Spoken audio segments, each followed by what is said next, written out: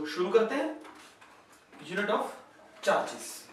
So unit of charges में सबसे पहले है SI unit of charge which is known as coulomb, sir coulomb के नाम पे रखा गया।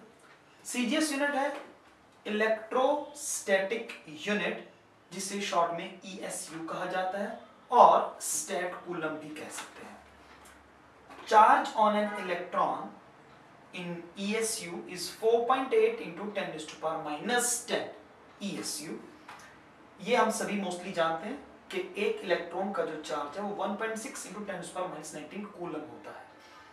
That is equal to, because this is also the charge of one electron, this is also charge of one electron, तो दोनों equate किए जा सकते हैं।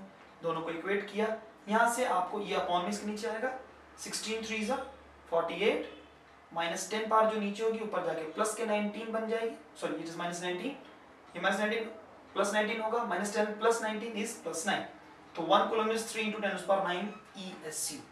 There is one another unit for the charge, it is known as electromagnetic unit and the symbol is E.M.EU। One EMU is actually 3 into 10 to the power 10 ESU, 3 into 10 to the power 10 ESU। अगर हम इसको convert करें by this method, then we will get the 10 coulomb।